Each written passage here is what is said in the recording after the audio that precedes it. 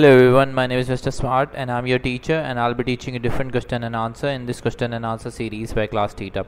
So our today's question which we'll be discussing is Mariette would like to add a bill that she just received via email to her QuickBooks Online company. What are the correct steps to add the bill using the received capture feature? So the answer of the question is forward the email to quickbooksdocs.com, review, set document type to bill, assign payee, date, description, amount, add memo, select and save the bill, create bill. So if you have any other question, just leave a comment and I will get back to you as soon as I can. Thank you very much for watching the video. Until next question, bye bye.